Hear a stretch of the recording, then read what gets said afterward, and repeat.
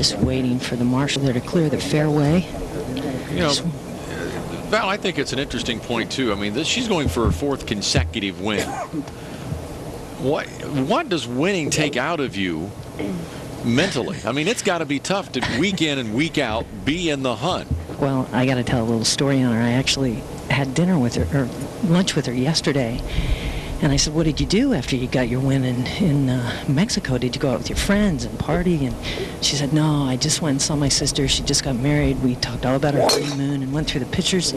She said, but I don't think I realized how tired I was. Yesterday she had a Pro-Am shotgun start at 7:30 and woke up at 7 o'clock. And she said she was more nervous trying to get to the golf course to make her tee time than she was to get in the Hall of Fame in the last round in Mexico. I will tell you, she looked a little harried yesterday morning trying to find her group.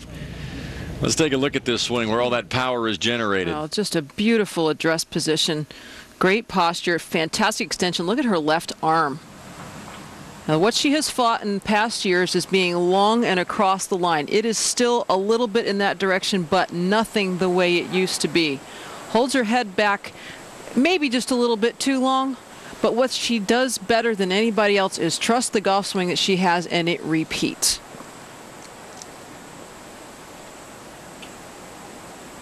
And now Paul